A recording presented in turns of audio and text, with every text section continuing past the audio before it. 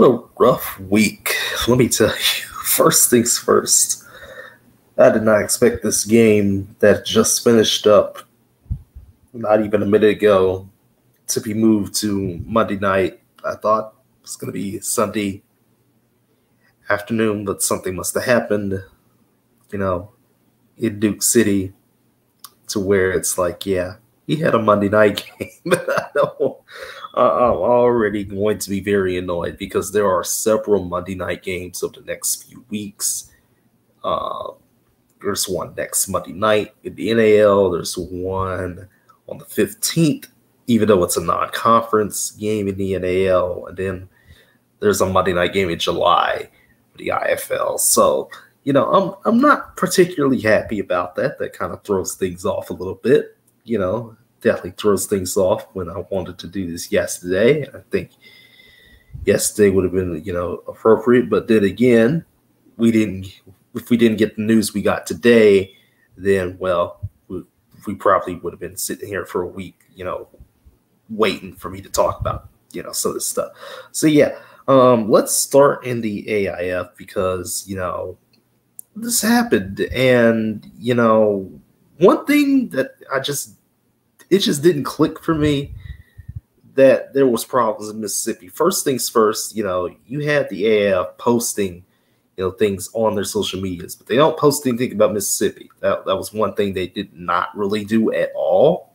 There was the whole thing with the head coach spotlight things. If y'all remember those, there wasn't one on Mississippi. The Raiders, we've known them for the past couple of years now. They haven't been able to play games, at least, not very many. Kind of like West Michigan, but West Michigan won't go anywhere. They'll stay at Trinity Health Arena.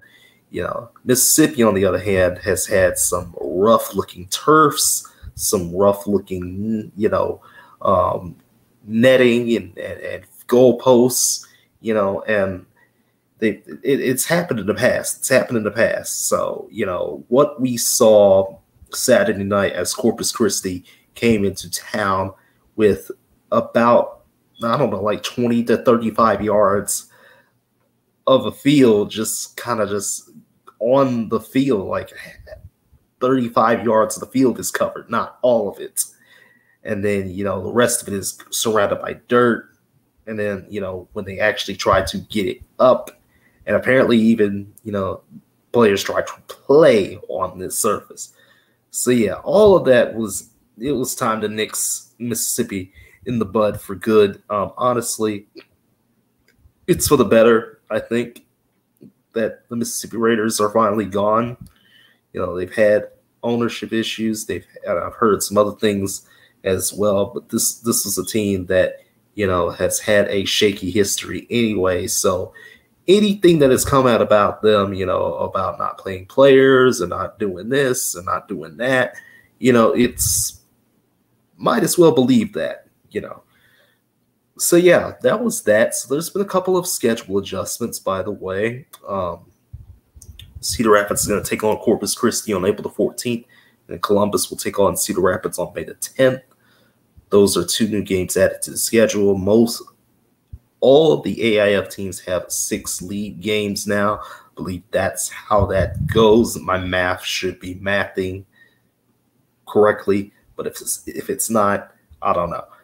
There is one game that is unaccounted for, and that is Amarillo's game on May the 18th. We will see what that game will be. It's more than likely going to be a non-league opponent. Otherwise, the 5 teams that are left in the AAF are, can honestly, please, I'm just gonna say it. Just, it's. I think we need to start consolidating. I know nobody wants to hear me say that after years and years of me ragging on people talking about, oh well, the leagues need to merge and stuff like that. But I think for the betterment of the game, some of these teams have to start moving.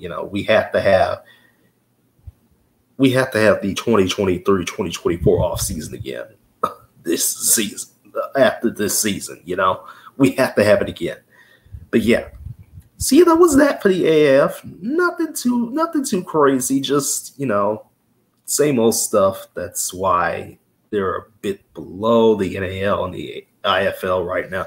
Speaking of the NAL, there was just one, league game, and the other game, which, both games have extensive highlights. I need you to go check out, my boy Dukan around the NAL. He's been doing that weekly for the last couple weeks now, and he's doing a damn good job at getting those highlights in. But yeah, I only caught the end of the Omaha-Carolina game, 54-43. Omaha's unbeaten streak continues, and then Colorado yet again struggled. This time with Cedar Rapids, I know. But hey, Speedy Clark and company, they balled out. Unfortunately, it was a couple plays late. The bad snap, and there was some bad snaps in that game. But ultimately, the Spartans got the win, and that's what's important, I guess, for Colorado. Honestly, this is a team that, the way Fred Shaw and company have been, trotting out, this is looking like a team that's, if it weren't for Topeka, folding, I feel like this is the team that's probably going to be, the team that's going to get beat up on. I'm just going to be real with y'all, because the scoring output from this team is kind of, yeah, they put up 70 in their first game, but it was against the non-league opponent. We don't count those, but but this was a team that is, just slightly below your levels, just slightly below, and you can only win by 9. At least Tommy Armstrong had 7 touchdowns, man. That's about the only good thing that came out of this. So yeah, there's a couple NAL games next weekend. Fortunately, one of them is on Monday night. So I'm gonna be real. I hope we do not have to do this at 10 o'clock again, Central Time, because that would be really annoying. But yeah, NAL, fine and dandy. We're moving along with the season. We had 2 NAL games next week. AIF has like 1 or 2 games next week, again, due to the schedule adjustments. On to the IFL, which is probably the most difficult to talk about because, the games this week, oh my goodness. Production values, atrocious. We're talking these games had some errors in them. We're talking the Massachusetts Pirates stream was atrocious. We're talking Duke City's game tonight had the teams moving at 3 frames per second. We're talking Frisco's stream had like the whole first quarter missing. Green Bay's was fine. Arizona's was okay. Yeah, it was just rough. It was just rough all around for the leagues this week. Just really rough to watch. It's very unfortunate. I mean, come on, man.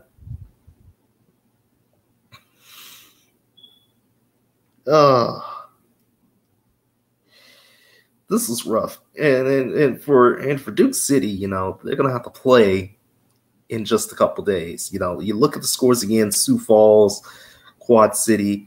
That went to OT. Tulsa and Frisco, very surprising that Tulsa. That was probably the worst part of this whole thing, was that Tulsa blew a lead and did one of the worst clock management decisions I think I've ever seen in my entire life. Jacksonville, getting basically, just kind of, they just kind of got little brothered right there for a second. I don't want to say it like that, but I know Jacksonville fans are going to be mad at me. I know. But like, to only score 21 points? Oh my goodness. That's terrible. It's pretty bad. Arizona, Lorenzo Brown came back surprisingly. Apparently there was rumors that he was going to go to Sioux Falls, but, he came on down to Arizona because of Snead's injury. I don't know how much longer he'll be out. Yeah. And yet Vegas still got the W. And it was a real good game. Probably the best game of the weekend, aside from the Omaha Carolina game. Frisco somehow pulling out the win was crazy. Green Bay getting a victory against Iowa. Very crazy stuff. And again, San Diego, Duke City. Honestly, these two teams, Nate Davis is in San Diego, but it doesn't really feel like it because of the way he played tonight. It was rough. A rough week for the IFL. Hopefully they rebound with the games next week because it's going to be a long, long week, and we start Duke City is going to have, 4 days, like 3.5 days to rest up. And then they come to Frisco. And guess who's also coming to Frisco? Me. I'm going to be in the Comerica Center. So we will see yet again what in the world happens, when Big Boy Sports comes into the arena. Because, when I went to Dickey's Arena on March the 1st, there was like 700 people there. And then Panther City reported it as like 2,400 people.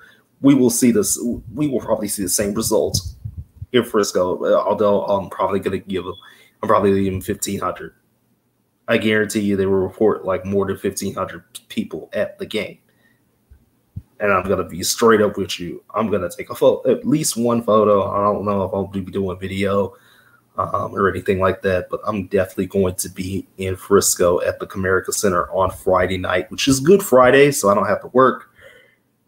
And that'll basically do it for that. And then Saturday morning, so I'm going to come back, maybe take like an Uber or something back home,